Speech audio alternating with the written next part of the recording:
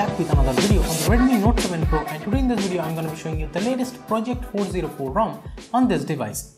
And in the Android version section, if you notice up close, on the top we see the Project 404 logo. Looks pretty cool, I would say. There is the Android version as Android 10 and the 404 version over here says 3.0. I mean 404 version 3.0, don't get confused.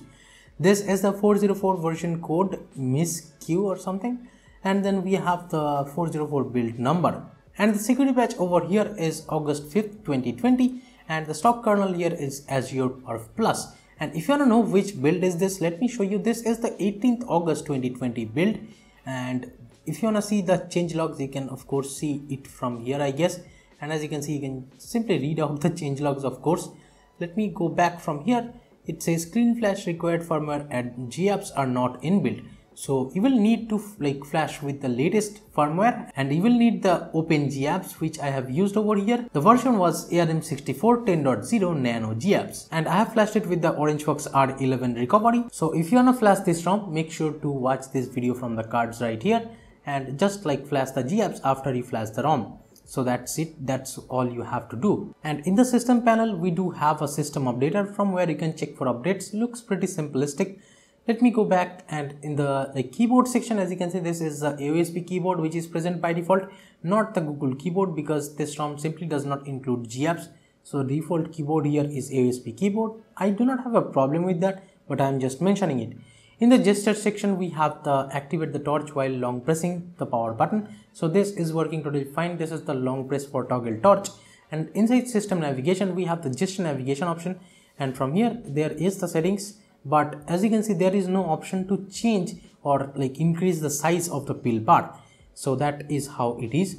And here we have the 2 or 3 button navigation. And you can hide the pill bar over here to, if you want to use the full screen real estate, you can just use this full screen gestures, so that will hide this pill bar. Then we have the swipe to take screenshot, and let me show you. This is the oxygenous kind of screenshot again, where we do have the share, edit, scrolling and delete option. Then we have the playback control and stuff, and other things are there like prevent ringing and jump to camera. Talking about camera, well, the stock camera is this kind of old Google camera, as you can see, but it does work fine with the front camera and stuff. You can notice the camera should be working fine, but I would definitely recommend you go with ANX camera and flash it. I mean, this is a pretty basic camera. I won't use it as my daily driver camera. This is the default wallpaper that you are looking at over here. And talking about the stock launcher, let me show you which launcher is this. This is the P404 launcher over here, and let me show you the settings. We have the notification dots, then add icon to home screen and stuff. Double tap to sleep anywhere is there, so that is a good thing. And here we have these mini customizations, but let me show you the app drawer. I could not find this suggestions panel disabling option, so that is one point that I should mention over here. I could not just simply find this disabling option of this panel. To the left of the home screen, we still have the Google's Discover page, of course.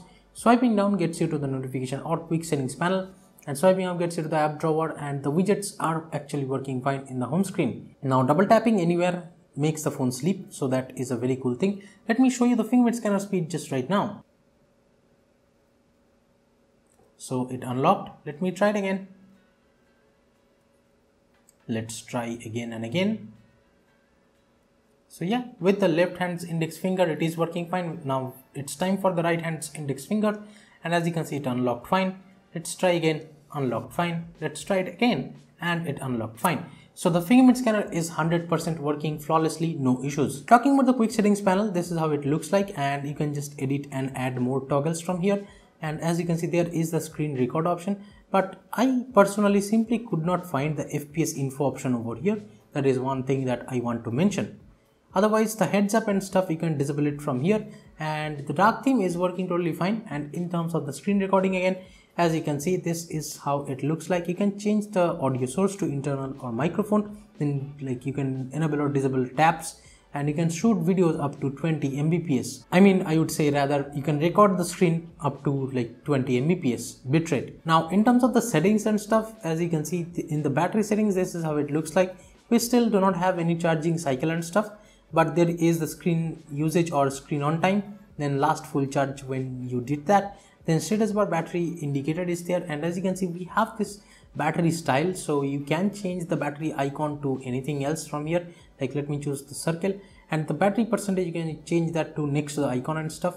And as you can see, we have this quick setting battery percentage too if you want to see that. So that is very cool. It is like the customizations of the battery is hidden inside this battery settings. And here we have the battery manager option, and then battery saver. Then we have the thermal profile, which is like per app battery customization. You can see the full usage of the battery from just by tapping over here. And the font over here looks very cool in my opinion. Let me go into the display settings, and inside quick setting panel, we have the column and row number customization for the quick settings panel. Here we have the brightness level, dark theme, night light, and adaptive or auto brightness is there. Then we have the screen timeout, so you can change it to anything else. We do not have the lock screen timeout for some reason here. And then colors and stuff is there. Then small with screensaver etc is there. Inside lock screen display we do have this always on and stuff. You can change it to always on or while charging. I have it in while charging. Then we have the pulse settings. This is some kind of pulse notification, I guess. Then we have the double tap to wake, and it is working totally fine with the double tap to wake. Let me show you quickly. As you can see, double tap to sleep and double tap to wake both are working fine here. In the sound settings, let me scroll down. We have the touch vibration, then screen locking sound and stuff. The Mi audio direct is not here. Vibrate on calls and stuff is there. Now inside security, one thing that will surely disappoint you is that there is no face unlock in 2020 when you are using a custom ROM. I mean, in all other, like most other custom ROMs, there is face unlock, but here I simply could not find the face unlock. So yeah, if you're someone who does not use the face unlock at all, you are really fine with it because the fingerprint scanner just works flawlessly here. Now the other things that I want to mention over here, the ROM actually performs really fast and smooth. This is a very light ROM. If you want to go with a very little customizable ROM, this is a perfect ROM for you. And there is actually a lot less customizations, but there are important features like that double tap to sleep anywhere and stuff. These kind of things does make a difference, and this ROM is fast and snappy. So if you're looking for a very fast and snappy, very less customizable ROM, this will be a perfect option for you. Now let me talk about the DRM info quickly, and as you can see, the DRM info shows as level 1 here, so you should not be having any problem with like streaming Netflix or Amazon Prime videos in 1080p.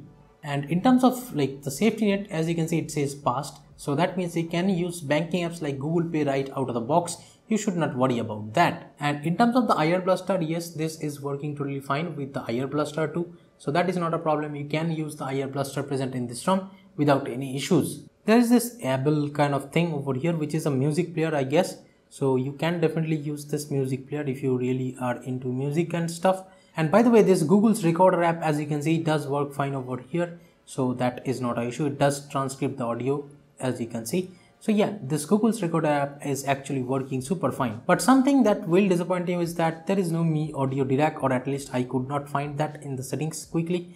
And inside network, we do have this show net activity in status bar and stuff. So if you're someone who likes to use it that way, you can do that. And inside styles and wallpapers, these are the things that you get. And inside style, let me show you, you can set a custom theme, and there are the like system fonts over here that you can change. So let me hit next, and you have these 4 icons, and there you have the accent colors over here of this ROM, and you can like change the accent color to like, you can just choose one and hit next and create a custom theme which will like get you a new accent color in a theme. Inside clocks, we have plethora of clock options. So yeah, pretty much a lot of clocks are there. I mean, not a lot, but 6 clocks are there, which is pretty fine in my opinion in terms of lock screen clock customizations. And inside this on-device wallpapers, we get bunch of options. As you can see, they definitely look pretty cool. There is this UFO one, and there is this one too. I think this is the default one. And then there is the Project 404 wallpaper. Then again, this is a very cool light looking Project 404 wallpaper. Looks very cool in my opinion. So yeah, this is a very good ROM in my opinion. If you are someone who wants a really light kind of ROM over on the Redmi Note 7 Pro, this would be a really perfect option for you guys. The performance over here is very snappy. I'm not showing you guys the RAM management and stuff. They are totally fine. And if you want to see the benchmarks, here are the benchmark scores of this ROM. And on this ROM, we do still have the advanced reboot. So if you want to have that, you just like go to the power menu and tap and hold on the restart section. And as you can see, then you will find the directly rebooting option to recovery or fast boot. And this is how the volume panel looks like, and you can expand it just like this, as you can see. So this is pretty cool. The volume panel does look cool to me at least. And on this volume panel, you can put the phone into vibrate or silent just from here. So yeah, VoLTE calls and stuff should be working fine, so that is not a problem here. So that's been it guys about the Project 404 ROM on the Redmi Note 7 Pro. Let me know in the comments what you guys think about this. Thank you so much for watching this video. Give it a thumbs up if you liked it. Subscribe to the channel down there if you have not yet. This is Tito from KDN Tech signing off for today, and I'll be catching you guys in the next one. Bye bye now.